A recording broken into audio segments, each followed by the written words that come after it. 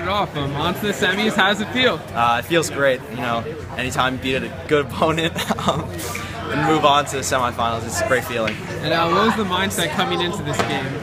You know, we just wanted to come out hard and set our tempo, make Madison play to our pace. And you know, we know we're a good team and we can play with anyone. So we just wanted to set the tempo early. And you scored that first goal. What do you remember about that?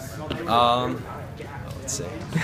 Alex came around the net and he got a shot off, and we were talking before, go back door, and you know it'll find its way to me. And I went back door, and he found me and just put it right in. And now their goalie, he kind of got into a rhythm, especially in that first period. How important was it to get a goal as early as you guys did? You know, when you run into hot goaltenders, it's important to get it on early. You know, a lot of goalies like a lot of shots, and we put a lot of shots on goalies. So when you get one early and get in their head a little bit, it's good.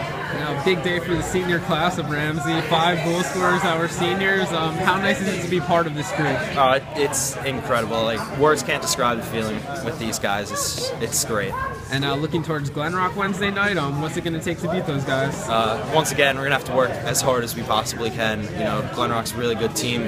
We saw them in counties, and they gave us a real good battle. So a lot of hard work will have to